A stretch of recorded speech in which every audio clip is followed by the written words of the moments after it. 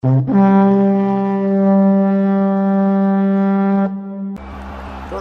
years, she has been the most feared female fighter in the world. She is one of the most aggressive and ferocious strikers in MMA, period.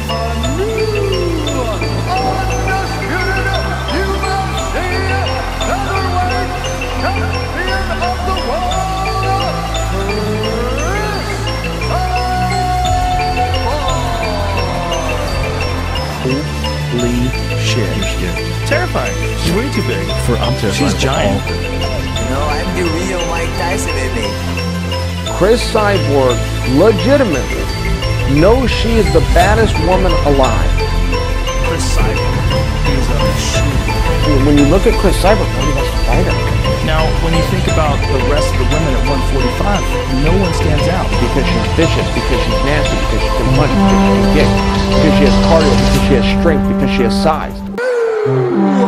Undisputed UFC bantamweight champion of the world, Amanda, the Lioness Nunes. Amanda's got legit one-punch power. How crazy is that? How fucking hard does Amanda Nunes hit? It's nuts. She does hit like I don't want to say she hits like a dude because that's kind of weird. She hits like a dude. I'll say it. But you can see the look on people's face when she hits him. Like you saw it with Ronda, like right away. Amanda Nunes is champion of the world. No one hits harder in this division than her. No, nobody ever.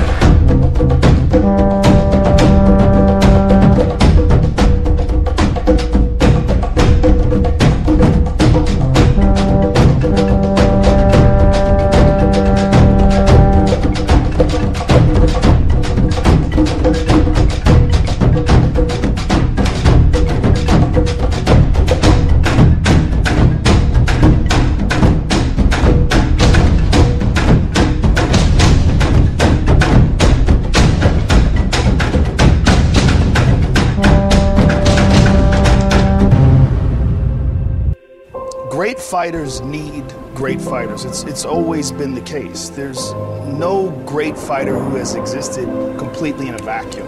You need to be tested, and the only way you get tested is by another champion. So Amanda calls out Cyborg. Cyborg accepts. That's the fight. Yeah. Amanda Nunes wants it. Cyborg wants it. I love Amanda Nunes versus Cris Cyborg. Never been so excited for a female fight in my life. I like the fight, and I think technically Amanda Nunes is better. Cris Cyborg has the experience. I'm not sure Amanda's not the best talent of them all. I'm really not sure she's not.